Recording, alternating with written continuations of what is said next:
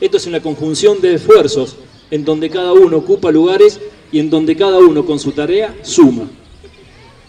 Y el agradecimiento también está expuesto porque debemos, una palabra que se ha utilizado mucho durante la pandemia, la empatía.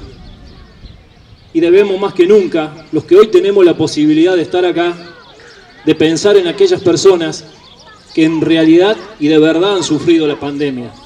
Aquellos que han perdido seres queridos. Todos tenemos un vecino, un amigo, un familiar que indudablemente ha pasado lo más horrendo de esta pandemia, que ha sido la mismísima muerte. Y en ello y en honor a ellos, el agradecimiento a todos los que han trabajado y colaborado para que lleguemos a esta instancia del fútbol infantil. Cerramos, como les decía, un año complejo, difícil, donde tuvimos que tomar decisiones sobre decisiones que tomaban otros estamentos, fundamentalmente los estamentos gubernamentales, los estamentos sanitarios. Y la Liga, como un ente institucional, debía cumplir a rajatabla lo que nuestras autoridades nos decían. Era nuestro deber, era nuestra responsabilidad de acompañar y entender de que más que todo debíamos sumar y acompañar.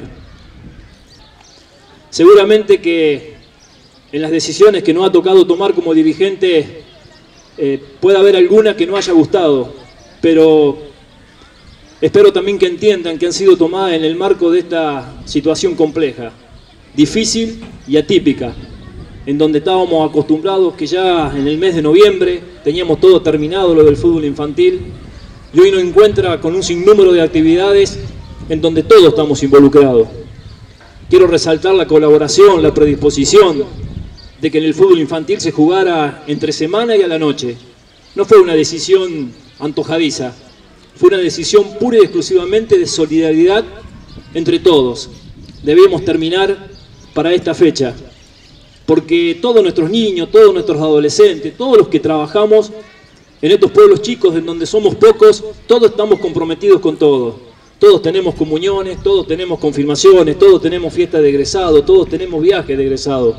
Y cada decisión organizativa que fuimos tomando fue en pos de eso, en donde fundamentalmente los niños y los adolescentes, que no tengo duda, fueron los más perjudicados en lo que fue la pandemia.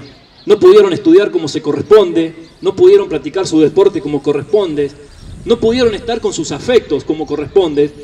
Nosotros desde la Liga, y digo nosotros, todos y cada uno de los dirigentes en cada decisión, velamos porque todos y cada uno de los niños y adolescentes pudieran estar en todas sus actividades, pudieran jugar al fútbol, pudieran tomar su comunión, pudieran tener su confirmación, pudieran tener su fiesta de egresado, pudieran tener su viaje de egresado.